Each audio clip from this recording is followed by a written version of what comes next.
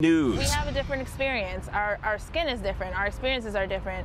Our language is different. How we communicate, everything. So a lot of times you'll see black artists are self-taught. So when you're self-taught, you use a lot of your experiences in life to channel through your work. Here in Cleveland, you don't have to go to a museum to see and experience art. Heck, you can walk out your door, look up, and see it on the walls of buildings. Now, much of that art tells a story from a black perspective. It's one that hasn't always been shared. For decades, black artists were shut out of the art world. Well, Destination Cleveland has been actively working to right that wrong. It's created a public art passport that highlights the black experience. In this edition of the Next 400, See a Nyorkor takes us on a journey right here in Cleveland. Expressions of black culture.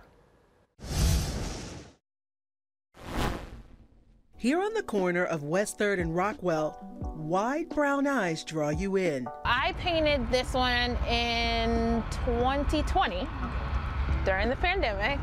However, this one is called Obstruction. And it was my interpretation of how there are things that get in the way of seeing someone's true beauty or seeing their inner self. And so this was my interpretation of people being obstructed by stereotypes, prejudices, how you look on the outward part and not seeing the inner beauty. So that is what this is about. Cleveland-based artist Stina Alea paints with a purpose, using her canvas to tell a story. I think as artists, we have a duty to spread messages and awareness through our work, especially if we have a platform. And so Destination Cleveland giving us even more of a platform is just, I think it's just amazing. In February, the Convention and Visitors Bureau created a public art passport called Expressions of Black Culture. The black community here is just such a strong part of what makes Cleveland who we are. So we really wanted to tap into that and really give people a chance to learn something new about this community, really understand the experiences and the history behind this community here in Cleveland, and continue to amplify these black voices. It's the first in a series, a virtual app you can pull up on your phone and see more than 35 works of art all over the city. So if you're checking it out with some friends, read through that history, read through the inspiration for the artwork, and start that conversation. And we're hoping that people will take that conversation wider and start to have these conversations within the community and continue these conversations that we've already started here in Cleveland. We know there's a big opportunity here, and a lot of these works demonstrate some of the difficulties that we've been dealing with the last few years. For decades, black artists were shut out of spaces. In 2019, a William College study surveyed 18 major museums in the U.S. and found that 85.4% of the works in the collections of all major U.S. museums were created by white artists. African-American artists accounted for just 1.2% of the works, despite being 15% of the U.S. population.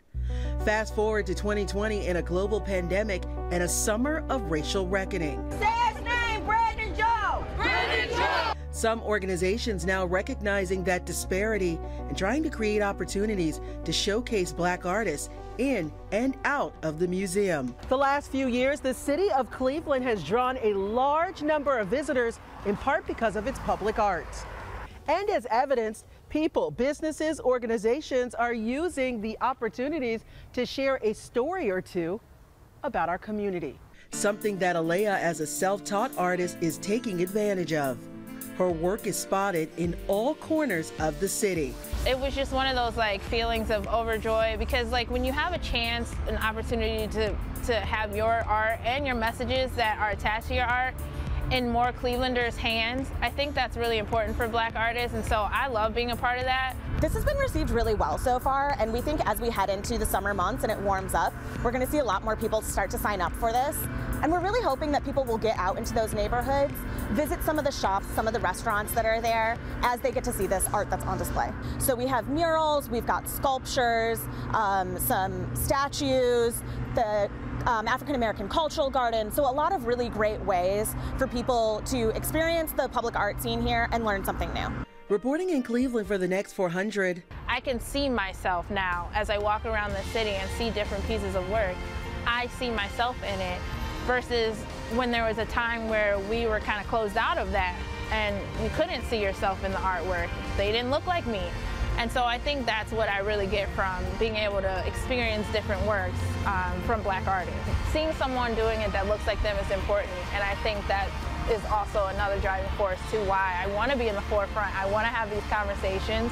I want my art big on walls because I want a little girl to walk by and say, oh, I can do that. Sia Nyorkor, 19 News. The 19 First Alert Forecast, powered by Northeast Factory Direct. Great furniture, amazing prices.